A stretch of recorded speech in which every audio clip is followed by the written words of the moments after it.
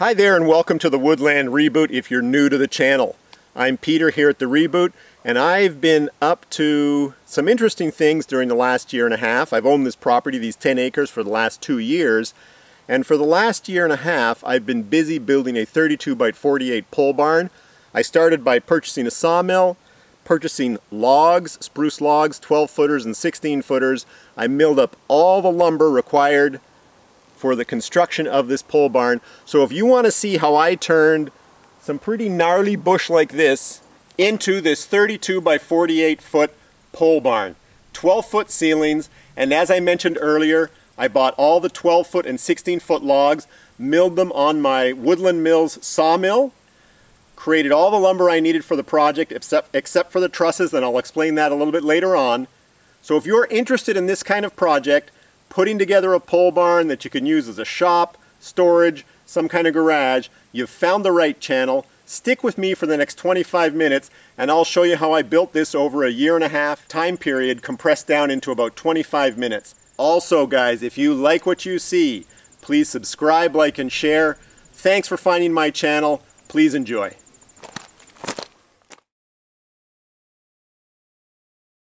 This building looks great in the sun. I'm proud of it. I'm really excited that I was able to build it, and I think with a little time and planning, you could also put together a building like this. Overall, I think I have about 40 plus videos that show the construction process. In this video, I'm going to share with you the process that I went through over the course of pretty much a year and a half that started with opening the land, purchasing logs, sawing the logs into lumber, building the foundation, raising the walls, installing the metal roof, metal siding, doors, windows, etc., you name it, to build a pole barn. The summer of 2018, I bought nearly 11 acres of land out near Merrickville, Ontario. We own a city lot, and there's no way you could build a 32 by 48 pole barn in downtown Ottawa. The next step was to create access to my land, and I don't own any heavy equipment. So what did I do? I called in the boys with the proper equipment to start building me a driveway and a place where I could start my construction project.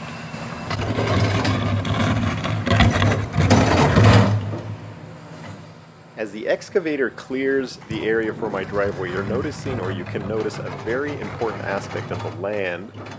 This part of my land where I'm building the driveway or having the driveway built, and where I'm going to be building my pole barn. I am on bedrock. You can see here that there's only about 6 inches, and in most of the area where I'm building, anywhere from 6 inches to 18 inches of ground cover, and then you hit the bedrock.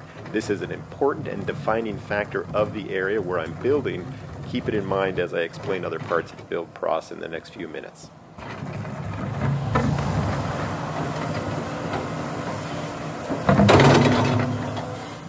Gravel was brought in, and the driveway and the construction area started to take shape. Here, there's my big pile of logs. I think it's about 72 spruce that I'm going to get ready to mill up. That long and narrow gravel pad is going to be for the wood mill. With the sawmill in place, I was able to start loading logs and start sawmilling. I decided to saw the lumber for my pole barn. You don't have to do this. Lots of good lumber in those stores, everybody. For whatever reason, I have a fascination with these sawmills, so I took on this challenge. It's not easy, a lot of work, takes a bit of time, but well worth it.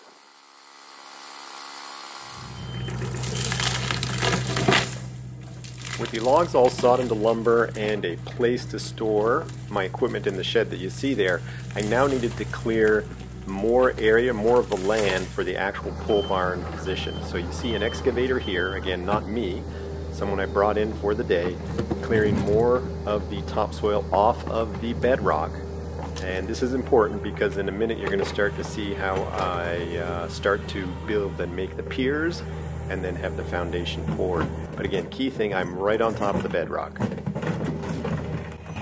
And here's the second load of gravel for the day.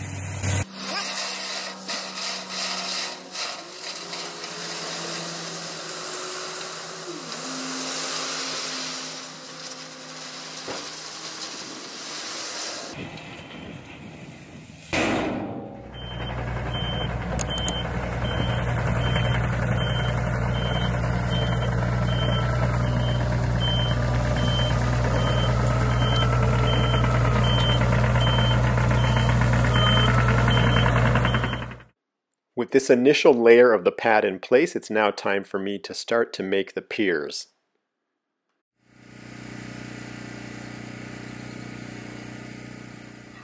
It's important also to note that I've been doing this project 100% off-grid. So my power comes from generators. In terms of the water that I need for the project, I created a rainwater harvesting system on my shed. To have a look at what I built, click the link above to take you to that video. Preparing the pad and the foundation was a major component of this project. I recommend you visit this link to see all of the videos concerning that part of the project. I added fiber mesh to the concrete mixture for the piers.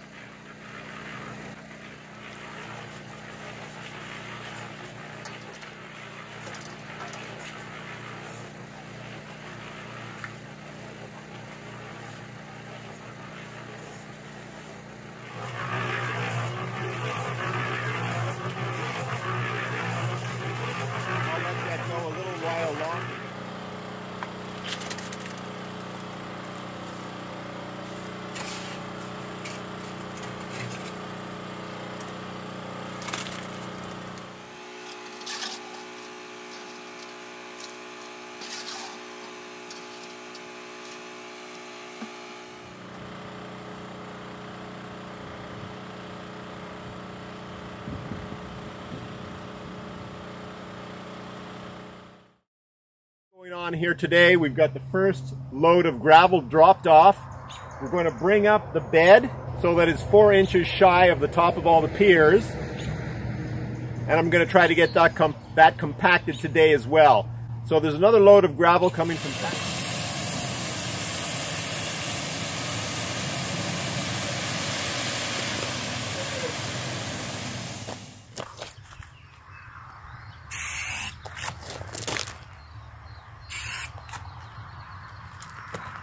What I'm doing right now is marking the piers. I'm putting a 4-inch mark on the piers. That's the height to which we want the compacted gravel to come up to. And the remaining 4 inches up top here will be the actual concrete slab. And I hired a 2-person crew, one driving, operating this front-end loader, and another person who you'll see in a few minutes operating a laser level to ensure that the gravel bed is at the right level.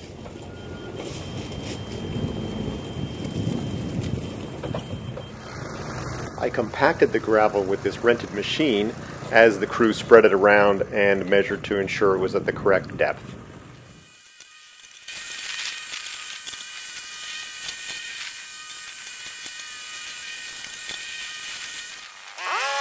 I completed the compacting the next day until the surface of the pad was nice and smooth.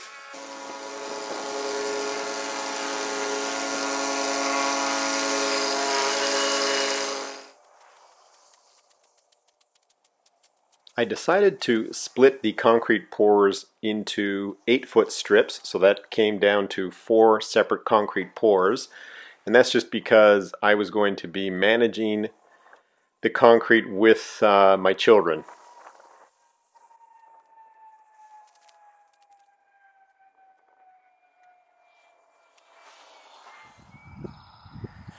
The first roughly 8-foot strip is formed up.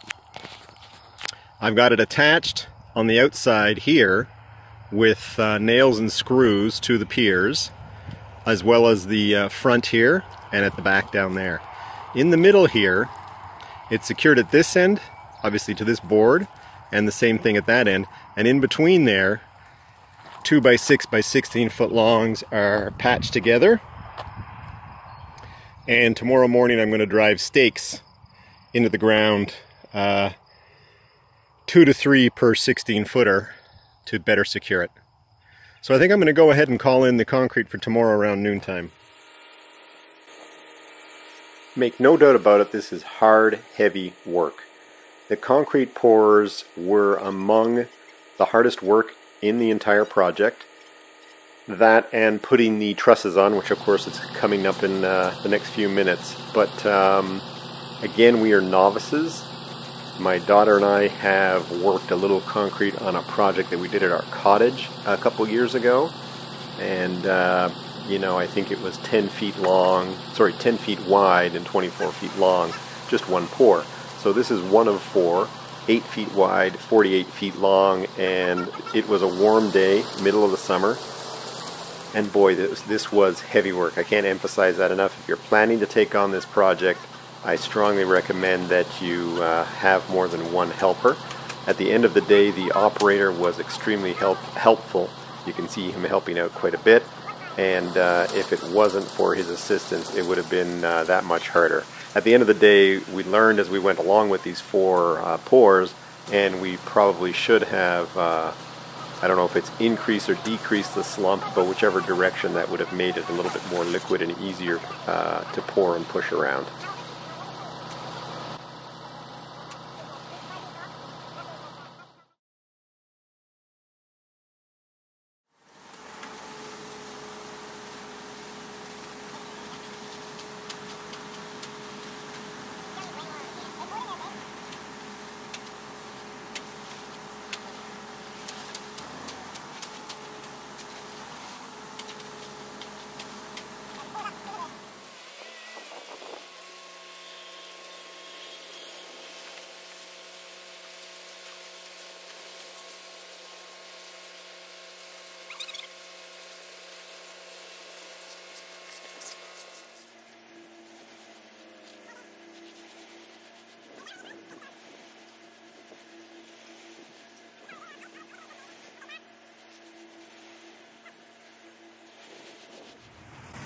My daughter joined me for the third and fourth pours. This again was very challenging work. My hat is off to them for agreeing to come out and help me. They didn't have to, they did. Greatly appreciated. I think they learned something, probably most of all that they didn't really want to do this for any type of summer work in the future. But at the end of the day, I thank them. We've just finished the fourth pour. Kavanaugh McNamee there is cleaning up their truck. My daughter's helping. There it is, finished right there. And what I'm going to do now is get ready to start hitting it with the bowl float to smooth it out and bring up the cream.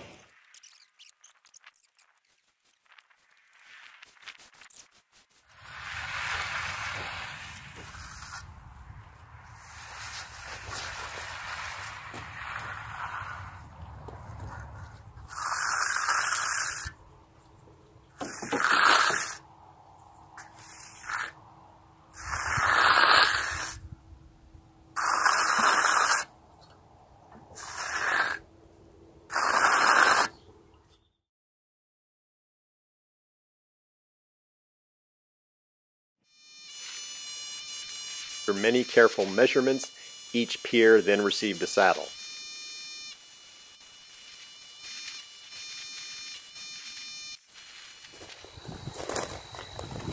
Okay, I'm now putting the saddles in the piers. The holes have been drilled out. You've seen that in the video. I've got what's called Sika Pro Select for bonding metal into concrete.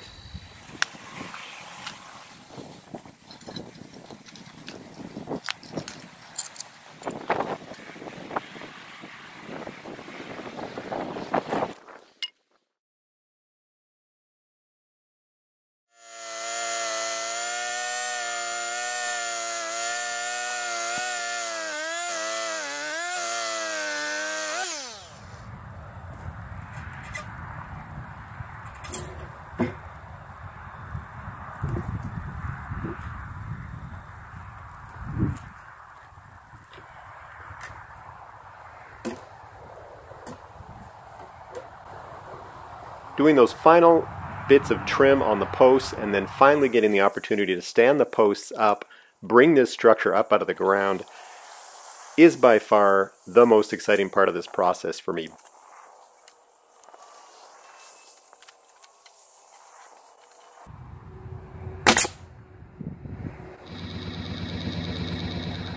One post led to two posts, and before you know it, at the end of the first day I had 3 posts standing and 1 row of girts.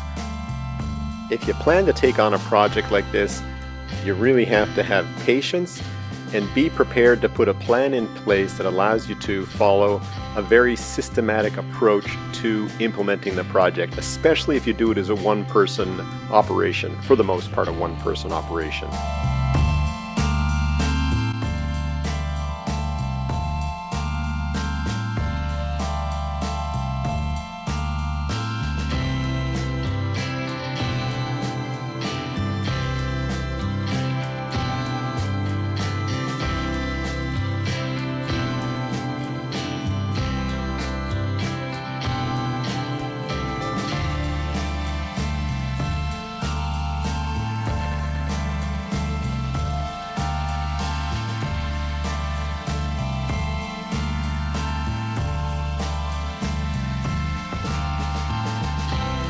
Well, everybody, after about 4 days of hard work, and not 4 solid days of hard work, I did a couple days last week, a couple days this week, and that's just assembly. I'm not talking about preparation and getting all of the lumber in place, and obviously it's taken me half a year to mill all the lumber. There it is. There's one wall, one framed wall up. Now I haven't completed the wall, but I'm going to do the top plate once I get the other wall up over there. I will hit both walls with a laser level and then measure them out and cut off the posts at the top so they're all the same level. Now let's get on with the second wall.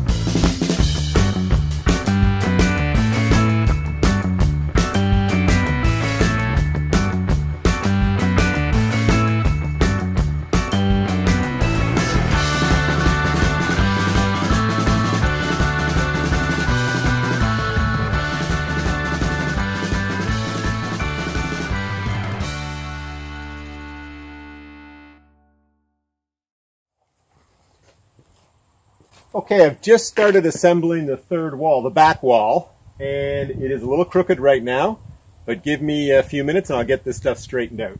The first thing you'll notice here is that these posts are not 6x6s. These are only 4x4s. The front and back walls are not load bearing and therefore do not require 6x6 posts. It's more than adequate to build these walls using 4x4s, so that's what I'm going to do.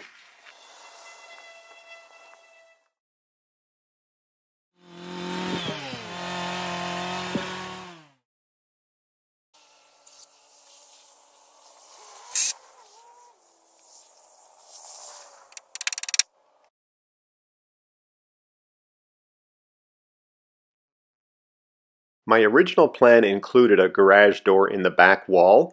However, I decided not to do it in the end. The framing is there for a garage door, so if I do want to install it eventually, it'll be easy to do.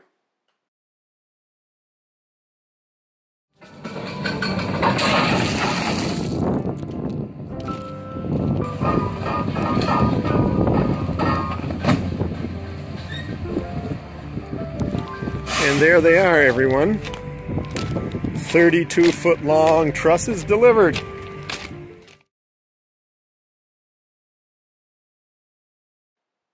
Installing trusses is not an easy thing to do, especially again if you're a novice like me, but by far it was one of the more enjoyable aspects of the build process.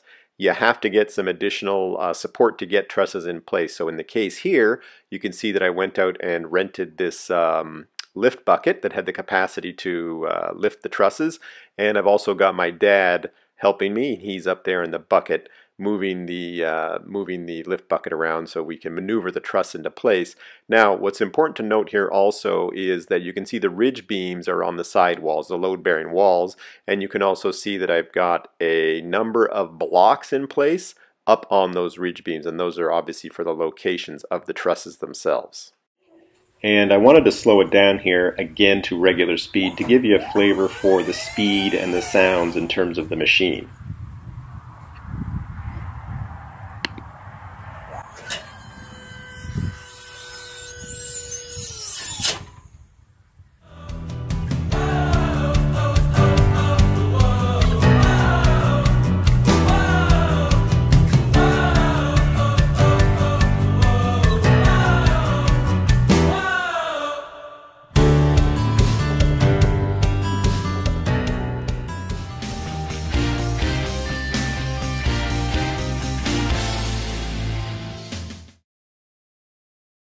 If you are thinking of taking on a project like this, please, as part of your planning process, check your building codes and your regulations. Stop in or have a call with the building inspector for your jurisdiction.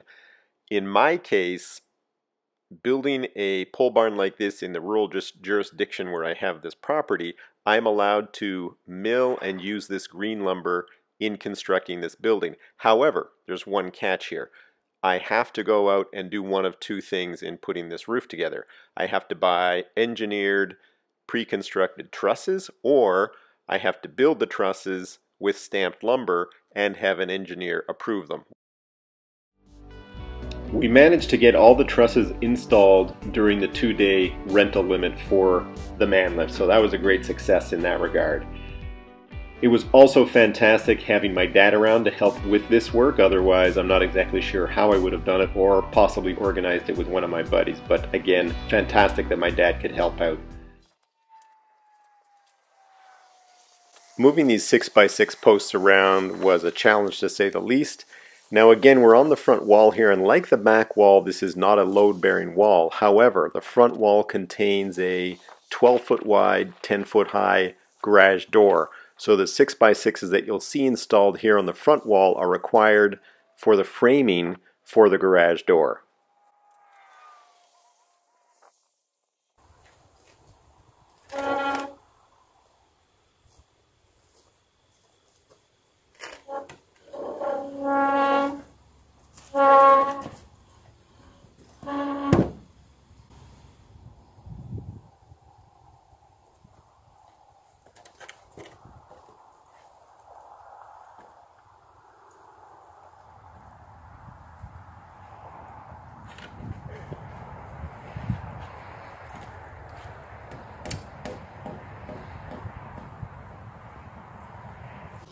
Hi everyone, and welcome back to the reboot. It's a beautiful Saturday morning, partly cloudy, partly sunny, and I'm going to only be out here for a few hours today, but the objective right now is to build off of the main post that's been put in the front here that I put in the other day, and to put up the wall for the front of the building here.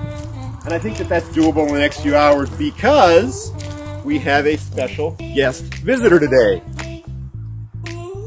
And there's the guest visitor today, sitting there on the back end of the trailer, and that is none other than Mrs. Reboot, or Ms. Reboot.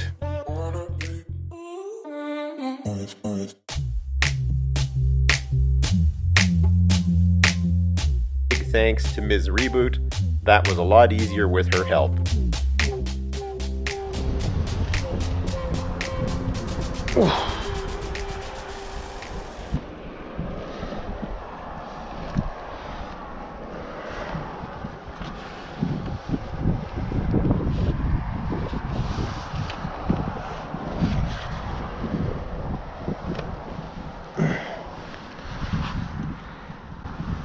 Installing purlins anywhere from 12 to 17 feet off the ground, this is not easy work. You're up there, you're crawling amongst the trusses, you're wrestling with 16-foot long 2x4s, you've got screws, you've got drills, you've got tool belts, you've got safety lines. It is not easy work. If you're planning on this type of project, understand what you're getting into.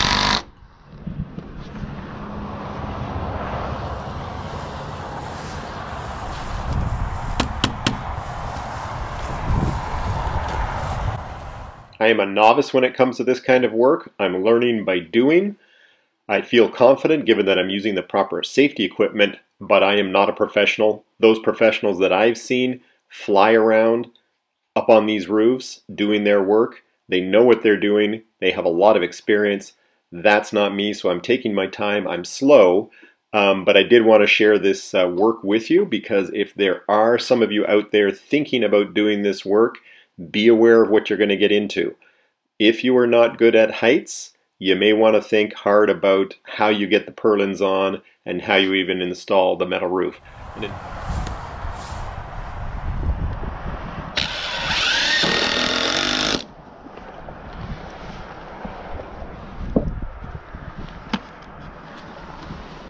This was by far one of the hardest parts of this project.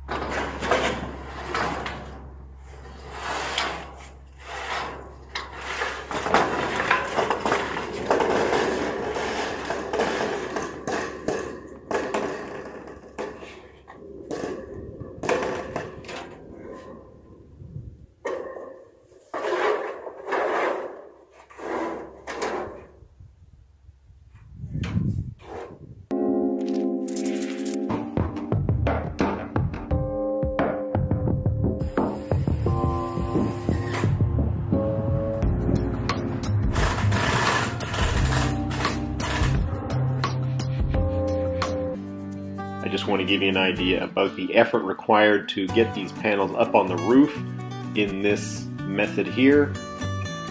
If I slip or let go of that panel, it is going to fall, possibly buckle. That would be about $100 ruined right there. Maybe not $100, but quite a bit. And the wind, there's a slight breeze out there, so that getting the panel in this position right here is a little iffy at times as well. This is truly turning out to be more difficult and more challenging than I had anticipated. So for those two reasons, safety and timeliness, I decided to call in a professional crew. I found a local contractor. He showed up with a crew of 3, himself and 2 other individuals, and over a 3-day period they installed all of these roof sheets. It's important to keep in mind that these roof sheets are 3 feet wide and about 19 feet long. I underestimated how hard it would be to get these in place, and I think it was a very smart decision to bring this crew in, have them install it professionally, and get it out of the way.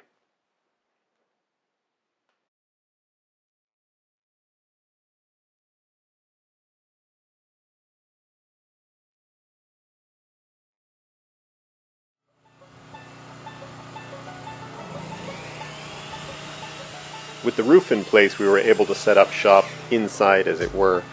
The roof, the cover, makes a huge difference. Anyways, my good friend Michael started to come out and help me with the project. I think he enjoys a good construction project. And I got to tell you that having the extra set of hands, the company out there, it is a much more enjoyable way to work on the project. And Michael knows his way around the tools, so it was a lot of fun.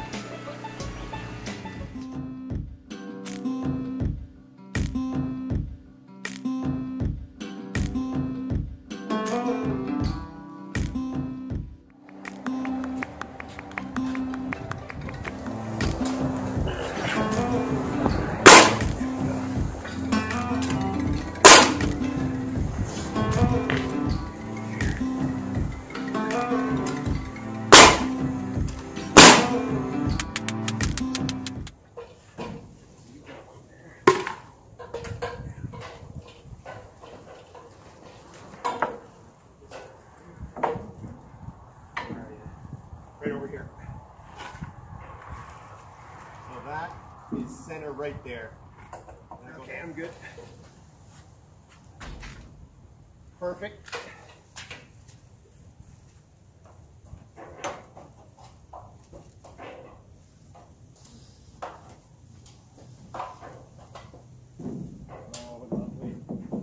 Good on your end? Yeah.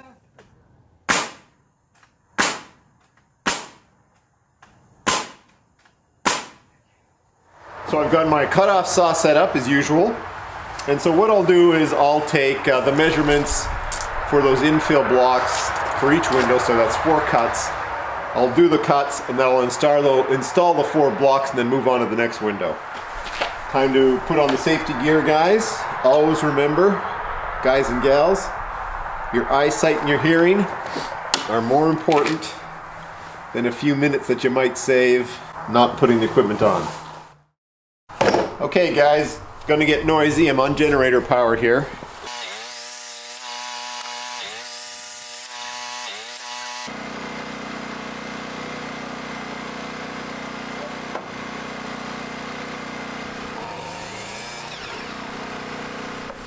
There was freezing rain here, a nice little glaze on everything on this side of the building.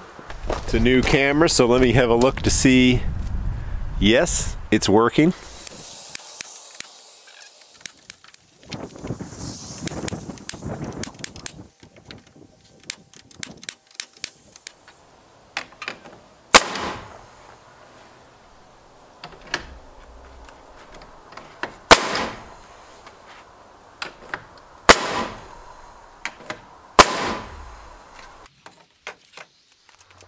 And the third and final window to be blocked.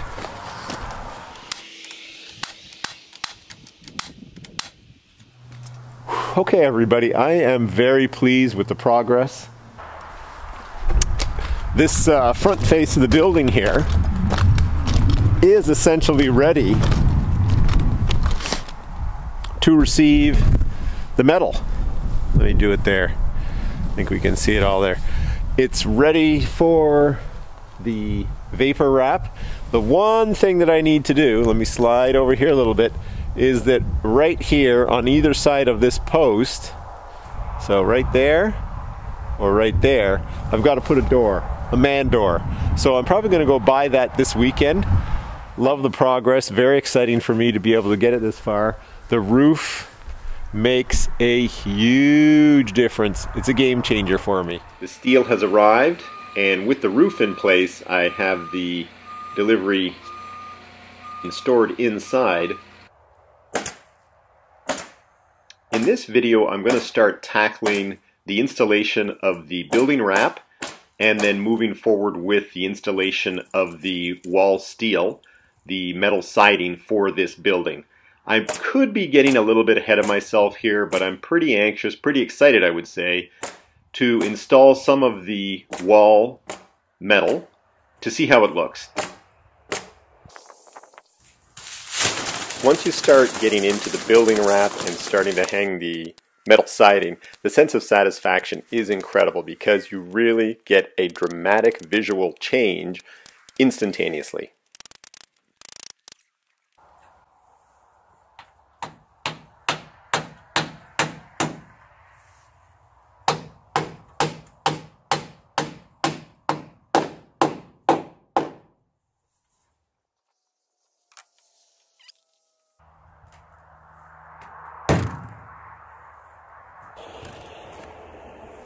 I work in all kinds of weather, hot and cold, sun and snow.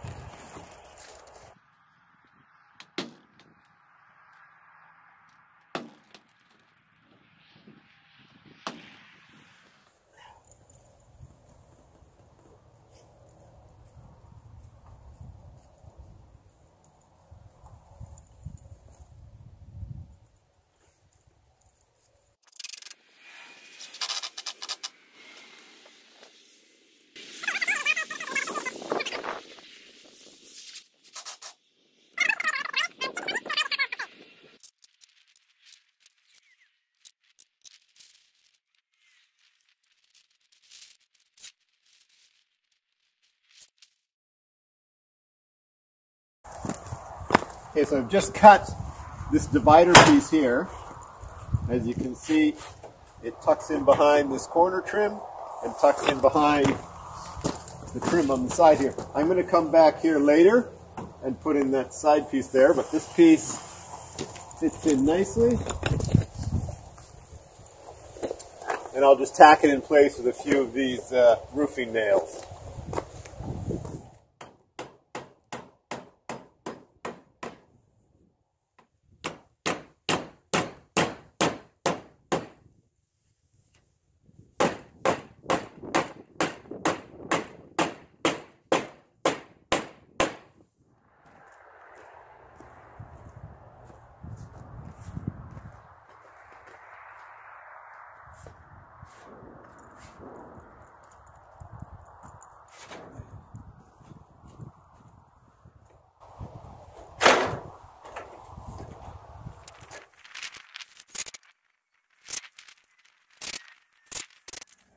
Okay, so here's a quick little insightful observation. How do you tell someone's installing sheet metal for the first time?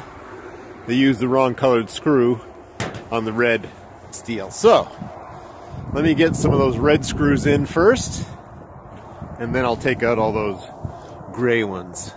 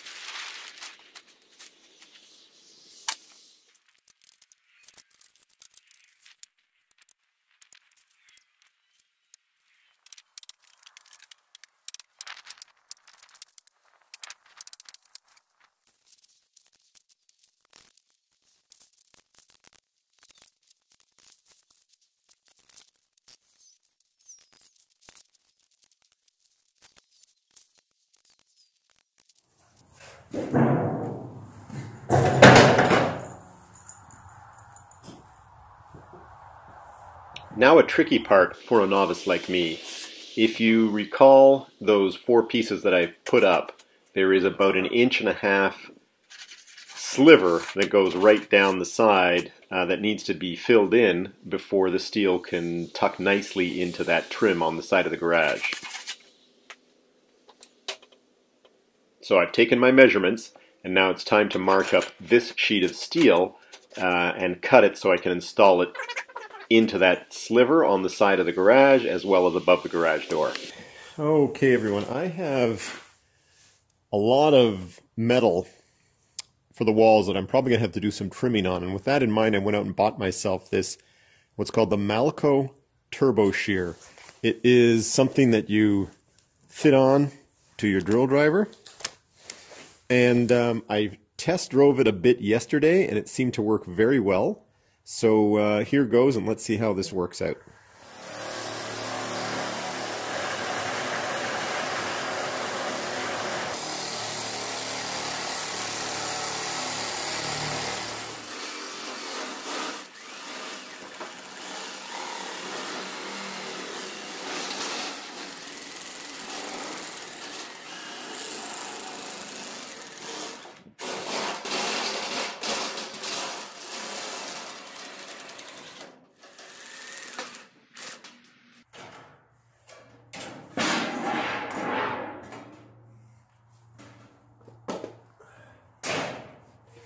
Before installing that sheet of metal I just trimmed with the turbo shear, I need to get a drip cap in place above the door. Again, I'm doing the majority of this work by myself, a big DIY build project essentially.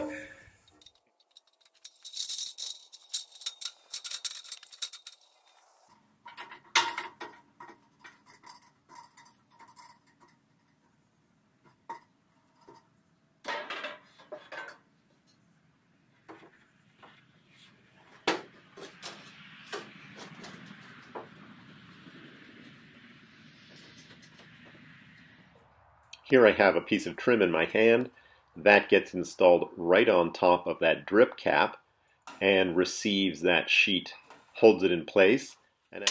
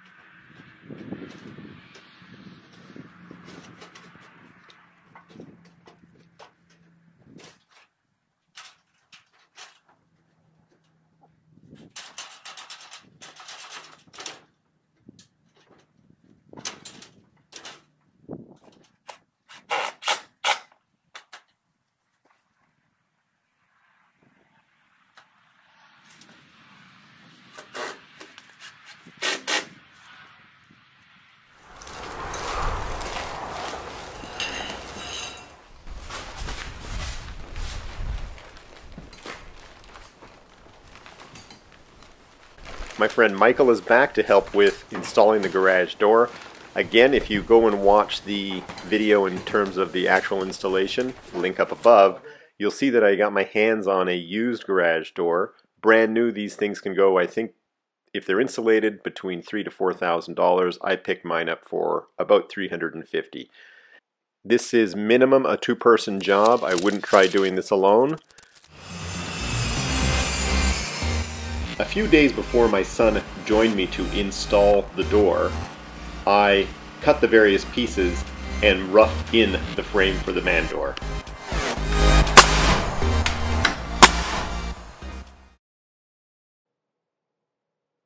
My son then joined me to help install the man door. I gave him a little guidance and he was able to take it and pretty much lead on the install process. He also helped me install the building wrap down this side of the building.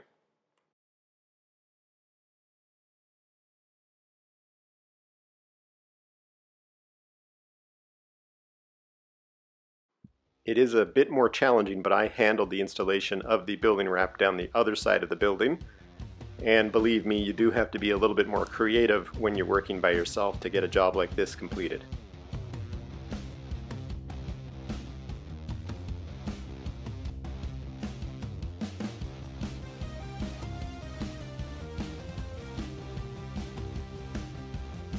With the building wrap in place below the gable ends, it was finally time to have a big push at installing the rest of the metal siding.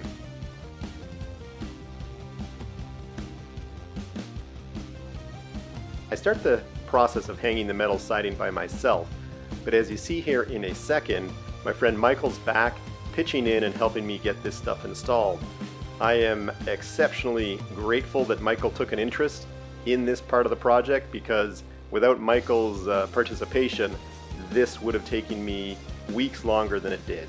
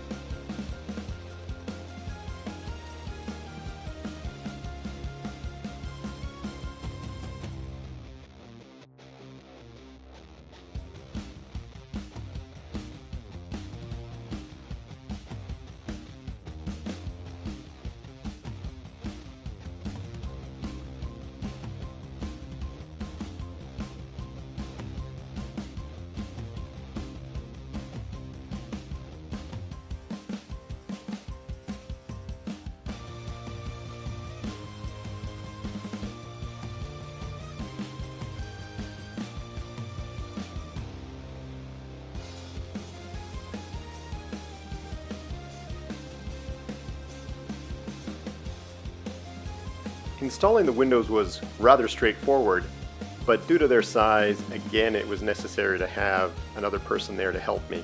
Again, here Michael's helping me. In terms of the other two windows on the other side of the building, my son helped me install those ones.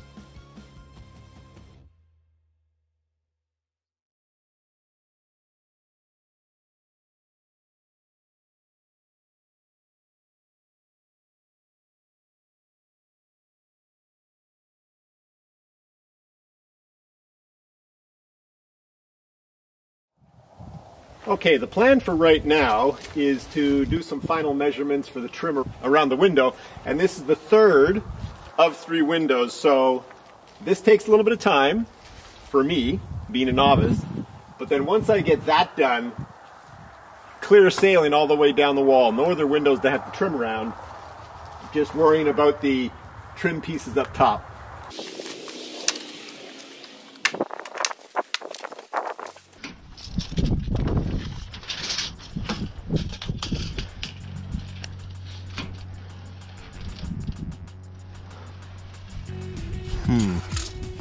See, I've already got the drip edge attached here.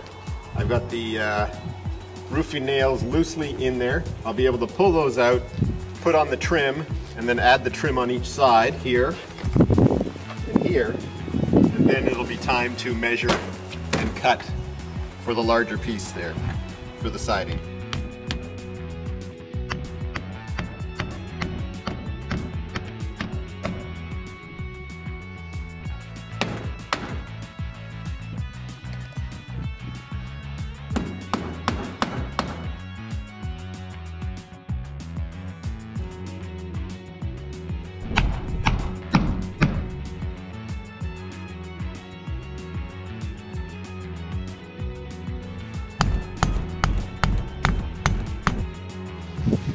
With the trim in place, I was able to put this piece of metal siding in place.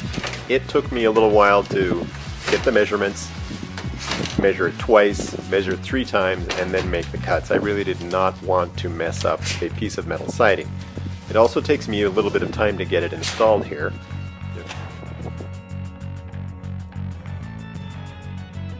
My sense of satisfaction and pride are growing day by day in this project.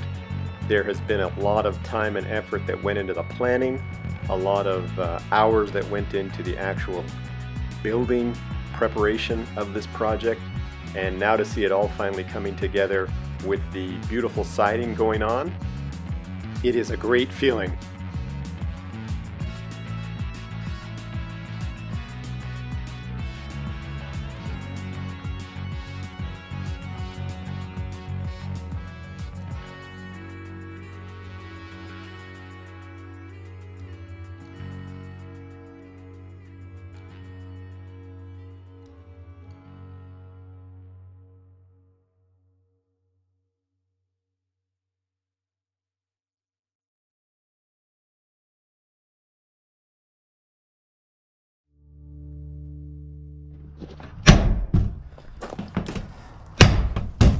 I punched the red sheets inside on the table. However, I have to go through the pilot holes to be able to punch through the transition piece here. All right. You don't want to pancake the rubber gasket that much. Just snug it up there.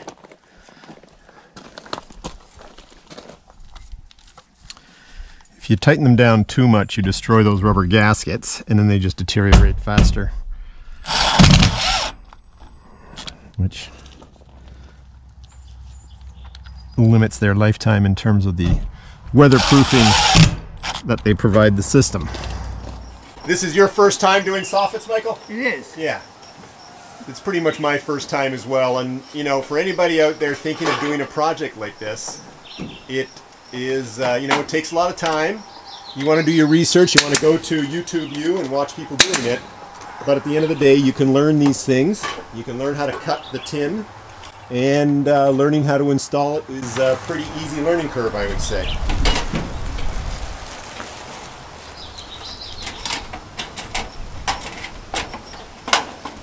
I'm going to have to start getting some footage of me doing these things, Michael, or people are going to think I don't do much and Michael comes over and does it all.